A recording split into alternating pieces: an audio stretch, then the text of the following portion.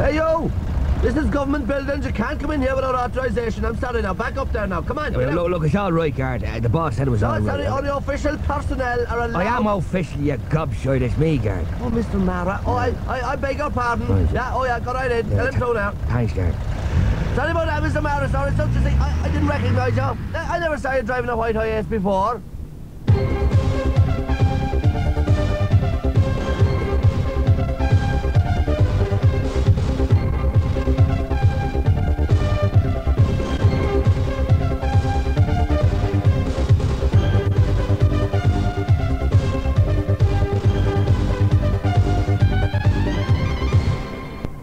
My old man said follow the van and don't dilly-dally on the way. Hello, is that 5-star pizza? Grand. Listen, I'd like 1,500 pizzas. That's correct. 1,500 pizzas, yeah. Sent you, no, whatever. Yeah, house special sounds grand. Oh, yes, extra anchovies, yeah, why not? And olives. Oh, as many as you like. No, don't hold the pineapple. Lash it on. Yeah. Now, how much will that be? £6.60 each. Well, I did say 1,500. That's what? £9,900. Oh, grand. No. Don't bother with the discount. No, we'll pay cash. Yeah. Trim, county made. Yeah. Oh, no. Anyone will tell you what my house is, sure. I enjoy the local TG. Oh, yeah, that's right. And make the receipt out to Dempsey. Yeah. Noel Dempsey. Good luck now.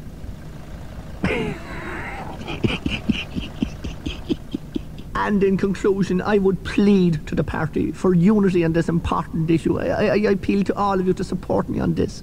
Remember, the future of Fianna Fáil, as we know, could depend on the decision we make here, and right here and now.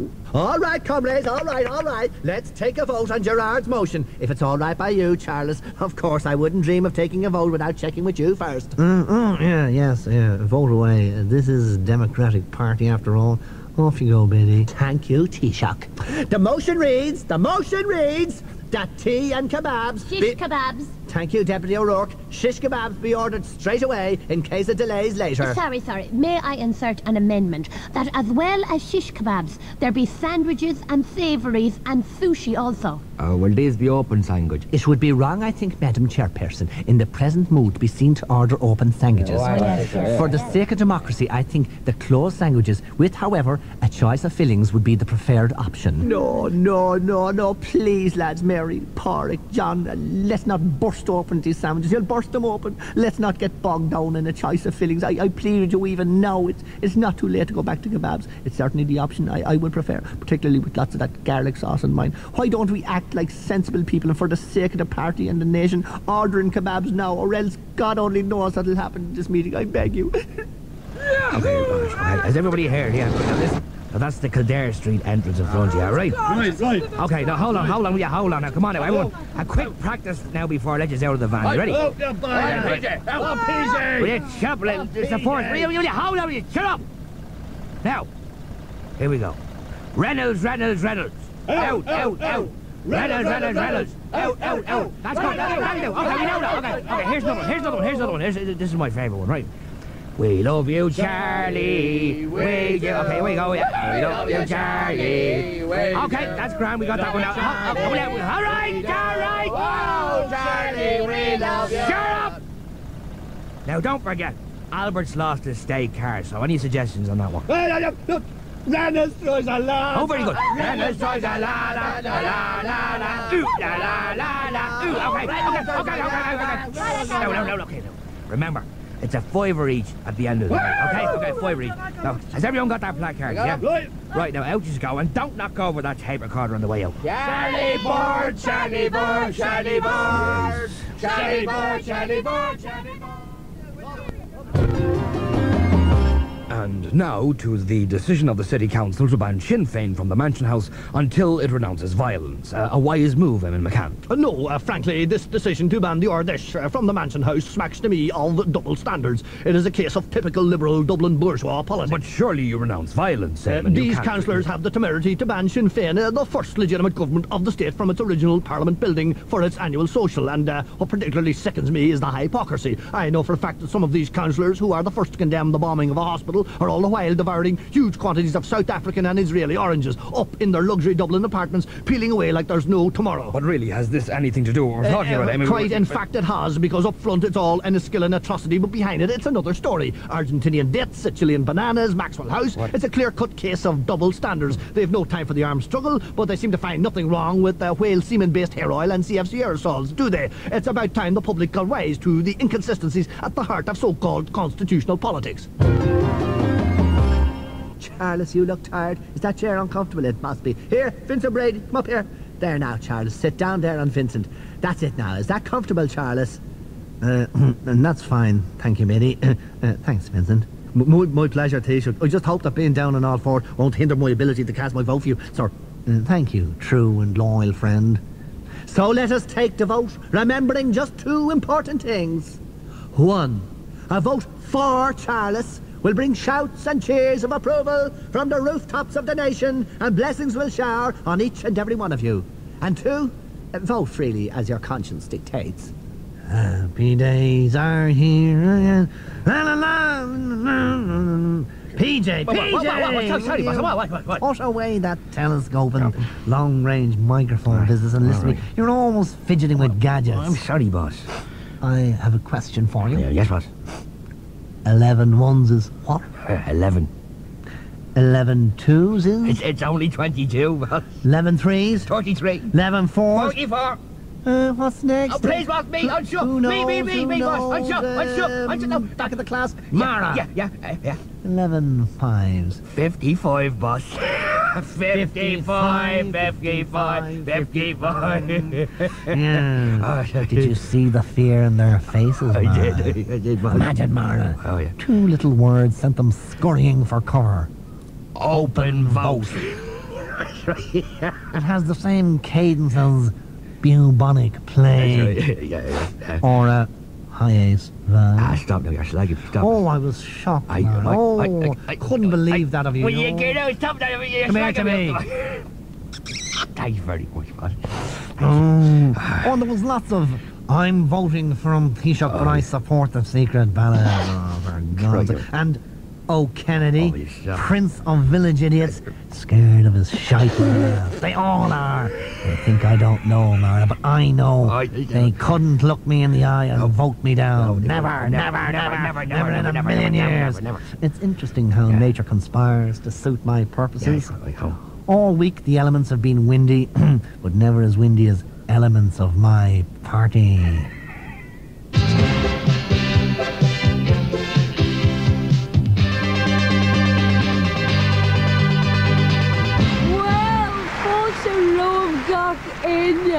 Oh, I'm quite overwhelmed tonight because standing here next to me is the enormous and powerfully built Jack Charlton. Jack, you have a bit of a reputation as a tough lad, don't you? Bugger off and mind your own bloody business, you daft lass. Oh, now aren't you a gas man altogether? Have you always had that native Geordie wit, Jack? Oh, yes, a good laugh is worth a bag of vomit in the mouth, I always say. I love your expressions. Och, a nish a yak. On a more serious note, we failed to qualify for the European Championships. Will the buck stop with you, Mara Jerfall? They certainly will. I'll go out there and face up and kick in the teeth any daft journalist or Raymond what's-his-name or any of you Irish that says it's my fault. And the viewers are dying to know, Jack. Will you be staying on? What you mean here with you after the show? You don't sweat much for a big lass. Oh, stop it, Shin. You're a terrible man, Irfad. No, I mean as manager. Well, naturally, I'll be staying. I've got my responsibilities. Oh, good Jevon. You mean to build the team for the World Cup? No, I mean a few hundred radio voiceovers, some telly ads, lots of after-dinner speeches, and I believe I might be your new Minister for Defence. Well, I'm sure we can depend on you not to score an own goal anyway. Good bugger ass. Garamila maga Jack Astor. Agus Sloan and Nish Accordia. Sloan! Bye! Now, Master Bertie, sit up here. What would you like? Go on, close your eyes and pick a portfolio. Any portfolio. Thanks, Mr. High. Actually, I'd like all of them. No, don't be silly. That's not allowed. Do you think if it was constitutional for one person to hold all the portfolios, I'd put up with those other 14 gobshites and their so-called cabinet meetings? You want all of them. Man after my own heart. Greedy little gurrier. You know what I do with greedy people? You appoint them to semi-state companies. Oh, very droll. Now go on, pick a ministry. Let me see. Eeny, meeny, miny, mo. Catch a big portfolio. Can I have finance? Clever boy. Told you would pay you to help me hang Albert out, didn't I? Albert? I did nothing. Precisely. Here's finance. Enjoy. Well, they're back, and we're delighted to say hello again to our hilarious Stone Age family in a new series of The Flintstones. Porrick, dear, Porrick! Oh me, oh my. Porrick, are you still in bed? It's nearly noon. Oh, Wilma, I'm in despair, so I am. What is a man if he cannot provide for his womenfolk? Oh, Porrick, don't you worry. I've got myself a very nice part-time job. We'll be okay. P. Flintstone has failed you, Wilma. I'm not a man at all. Sure, I might as well be in the kitchen now, washing dishes, for all the use I am. That's just what I was going to suggest, Porrick. Why don't you go and wash the dishes while I'm at the office, dear? What? Asking P. Flintstone to wash dishes? Why don't you go ahead and give me a rope and tell me to hang myself entirely? Oh, Porrick, it's not so bad. And you really need to do something because you're never going to get your old job back, now are you? That's right, torture me. Why not bring Meta Harney up here to the bedroom to throw cream pies at me? Not that she'd part of them, of course. Well, I could phone her, I suppose. But Bertie Rubble is here to say hello. Isn't that nice of him? Hiya, Porrick. Hey, have I got news for you, Porrick? I got a promotion today. I'm in charge of accounts now. You've some nerve swanning in here, Bertie Rubble, so you have. Backstabber. Come on, Porrick. I kind of thought that as I ain't so hot at adding and subtracting, you might give me some help in that department, eh, Porrick? You've got to be joking, Rubble. I might be an ex-primary school teacher, but even P. Flintstone couldn't teach someone as thick as you. Hey, but you ain't got no job now, Porrick. Oh, yes, I do, actually. I have heaps of washing and ironing to get through. Hey, wait till the boys at work hear about this. It'll crack 'em up. Empty vessels make the most noise, Bertie. You won't put P. Flintstone down. Wilma, show me this washing machine till I see can I get the hang of it. And leave the knitting needles out for me too, will you? I might run up a jersey for you by the time I get home from work. And I was thinking if I made some sandwiches and baked a nice Madeira cake for tea, then we'd all sit down together like a real family. Oh, Porrick.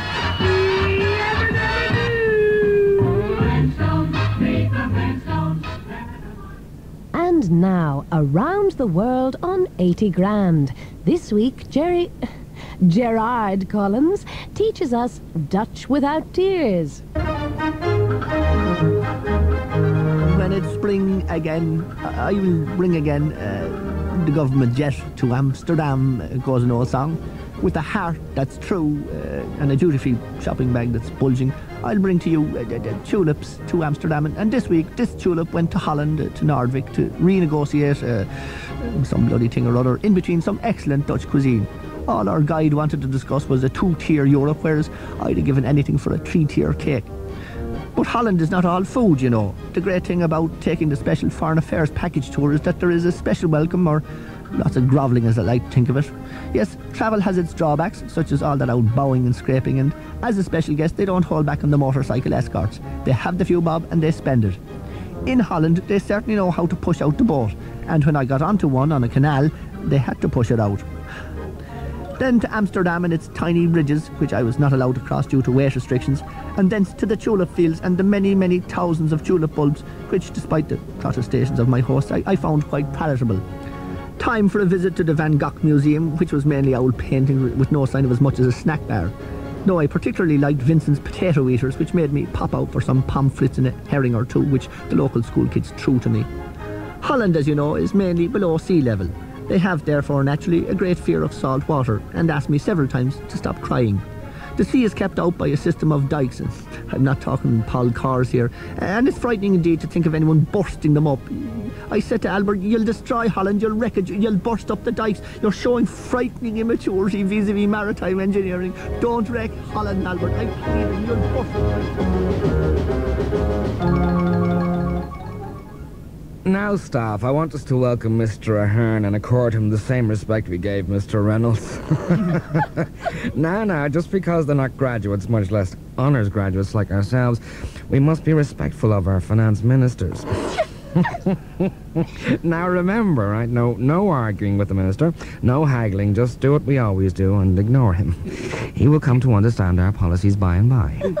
Sir, I think the minister's arriving now. Oh, look, his car's stopped down the road. He's walking the rest of the way. Oh, yes, our minister is a man of the people. At least he won't catch cold in that warm anorak. Oh, yeah, Mr. Reynolds would have been a Copeland sort of man. Master Ahern's couturier would appear to be Alpha Bargains.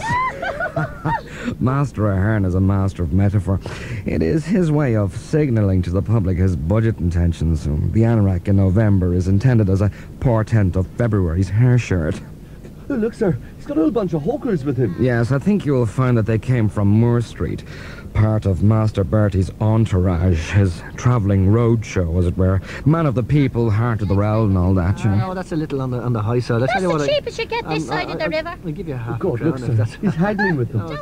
He may haggle with the hawkers, but he may not haggle with the Department of Finance. Our department. Right, that's 21 and 25 the apples. Well, you know, I thank you for putting your price up so plainly. Cunis wrong, Cunis inish. Cunis! Now, today I want to talk to you about pounds and ounces, grams and kilos. In other words, how to weigh things. And I want you all to listen very carefully because it's very complicated indeed. Gohanna Jacker Fad. Now, the good boy at the back, do you know what you weigh? 7 stone 6.5 ounces, miss. Well, now aren't you the fool lodger fad? Now, that's what you weigh here in the class. But if you were on the moon, for example, you would be a different weight altogether, wouldn't you? Yes, You'd weigh much less. Less. Isn't that interesting now? Or just as another example, if you were in intervention land, you would be a different weight again. This time, you would weigh much more. More, miss. Now, intervention land, as we know, is where we send lots and lots of what? Cows. That's right, cows, never to be seen again. Yeah. So you see, Afashti, we do put men on the moon and women through Lake J, but we only put cows into intervention. Now, the most famous person who used to weigh cows was Mr. Who? Einstein, miss. Fad.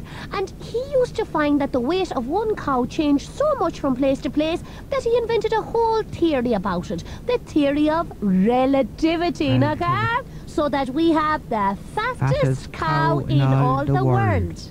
Welcome to Marion Street, Minister. On behalf of the department and staff, may I extend a warm and felicitous welcome to you as our new boss. Thank you very much, Mr. Cromeen. I'd like to express my gratitude for that welcome, and hope we can get down to the estimates straight away. May I take your your coat, Minister? Oh, sure. Thank you very much, but don't crush the programme. It's in the pocket, the programme from the Dubs. It's Yeah, oh yes, the football game. Yes, you did make mention of it on the TV leaving the parliamentary party meeting. I trust you enjoyed the game. That was great, you know. Yeah. I love the Dubs, you know, Hill 16. Hill 16. Vanquished, sadly. Oh yeah, that's right. I'd forgotten. It was, you know, brass monkey weather up there on Sunday. You know yourself, but it's great to go and see the Dubs and you know, be seen by the Dubs. Thousands of them. Yes, would you like some lunch, Minister? We could dine in Le Cocadi, perhaps, or a private dining room, favoured on occasion by Taoiseach, or perhaps the Berkeley Court. Whites have a private room, as far as I recall, but... I know, I'll just cycle around to Burdocks for a one-on-one. From the heart of the northeast comes the sweet, sad strains of Donegal's favourite son. Jim McDade sings lots of old favourites on his new album, I Nearly Made It. My M-I-N-I-S-T-R-Y was announced today, but I had to say N-O 'cause of the IRA. It's a bittersweet album of hopes dashed and love lost. I'm borderline, you see, and they can't put me in charge of the ARMY. I'm not violent, no, but I'd like to blow the opposition SKY high. As always, of course, the songs have that special patriotic fervour that makes Jim's voice so distinctive, as on the classic Stand by your man, don't ever extradite him, be always there beside him. The forecourt's cold and lonely. Jim sings those songs of bitter experience with the pain of a man who's been through it all and in a very short space of time. Don't forget to remember me. Nearly had a ministry, but it was not to be. I'm sorry. Never has a star had such immediate impact on the public. So toss away those old Daniel O'Donnell tapes. Jim McDade has guts, he has passion, and that puts him on top of the heap. As we say in the wee north, his story makes a plane crash seem like a blessing. Don't forget to remember me, sir. Jim McDade's new album, I Nearly Made It. Buy now, before he's completely sold out. God, I don't know if I should have done it, Michael. It was a lousy thing to do. I mean, he was only defending a constituent. I mean, to be fair... Madeline, don't tell me you regret it. Oh, You're going soft on the provost now, Oh, Madeline. God, no, Michael, not at all. Absolutely not. No way. It's just that he... It's just, yes? Well, that is... McDade Is is... what? Not a provo. Of course he's not. He's just a bit of Donegal weed that blew in. Well, then why did I have to say all that stuff about John? I mean, why did I have to? You don't get it, do you? We're engaged here in an out-and-out war with a bunch of anti-democratic thugs bent on power at any cost. The provos? No, Fianna Fáil. Oh, that's right, yeah. We got him, Madeline, we got McDade. Great old Luftwaffe tactic that. Get them on the ground before they can even take off. And old James McDade was riddled on the runway. Oh, did I do that? You did, and you did it very well too. You riddled him. Now! Good night, Irene. He'll see you in his dreams, he'll see in his nightmares. You stabbed and twisted, you gutted him, you tore the hat out of him. Oh, jeez, Hannibal, Michael, go easy. I had a fry in the restaurant this morning. I remember a Fianna Fáil canvasser called on me once. I ate his kidneys with some fava beans and an excellent Chianti. Oh. Can you smell it, Clarice? Oh, yeah. Can you smell it? Can you smell it, Clarice? It's desperate, desperate. And it shouldn't really. 'Tis only mud.